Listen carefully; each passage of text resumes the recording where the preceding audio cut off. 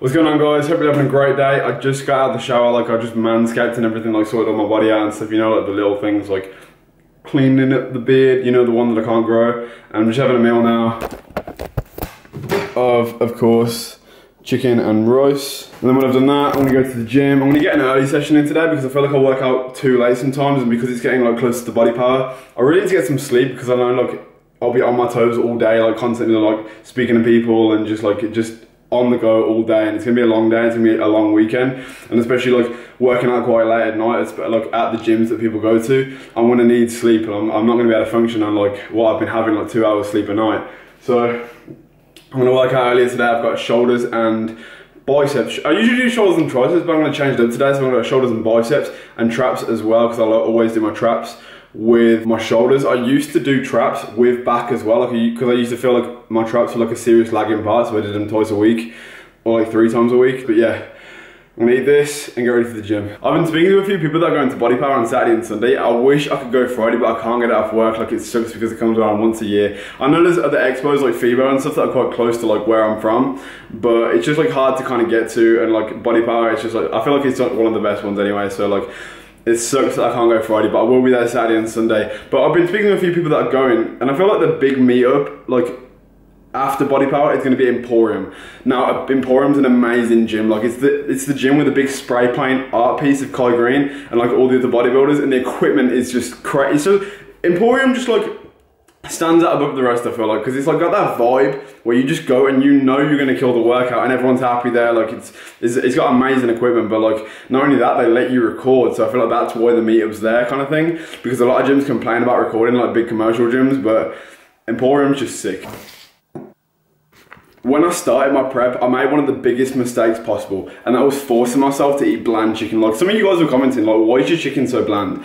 And at check-ins last week, Lee was like, bro, like I watch your videos, like why are you having your chicken like with nothing on it? I was like, are you serious? Like, are you actually serious? And I was like, I thought sodium was bad for you because like it holds water and stuff. He was like, no, like sodium's your friend, like you cut them things out like last minute. And I couldn't believe it. Like, I hate bland chicken, but now I use this jerk seasoning. It's like a pretty nice all-round spice, and you can put it on pretty much anything, like fish or chicken or whatever. Pretty much anything, to be honest. So if you're looking for a spice, it's kind of like all round and you don't really know, jerk seasoning is definitely like an easy go-to. I put way too much Frank's Red Hot sauce on that. My mouth is on fire. Your baby.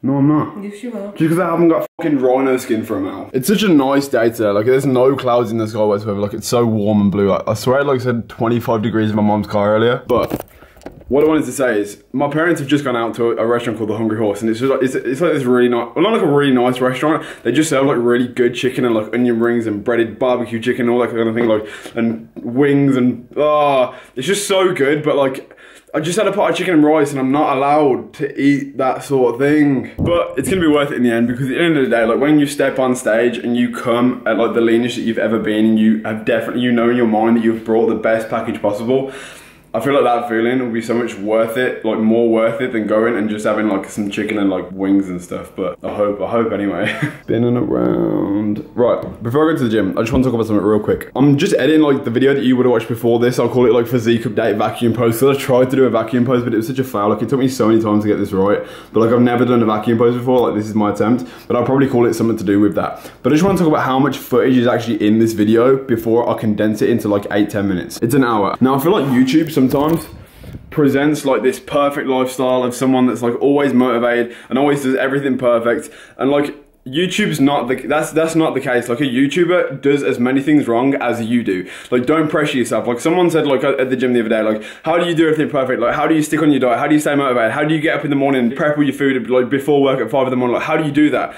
And I'm just like, because I know what I want in life. Like, I know what I want, and like, it's, this guy was like, I can't do that. Like, you seem like you do all these things perfectly and stuff. And I'm like, you know what? YouTube is highlights. I do so much wrong, and any other YouTuber will know what I'm saying right now. They do so much wrong, and YouTube just presents like the things that you do right. You would be surprised how many things we do wrong. So don't pressure yourself. If you mess up, that's okay.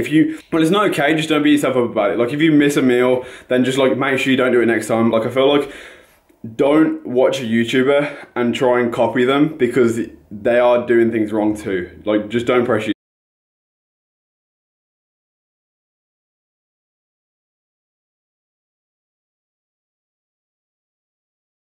So make sure you guys subscribe. Check it. Big man. Good though. Fucking good. What is good, guys? Legend. I'm here, Gymshark Group. I've been a subscriber. I sound like an old woman. Subscribed, Brandon Habs. Protected. Never goes in. More importantly, I want you to keep working. You need to do something with this art. Probably one of the most crazy. We're in Emporium now.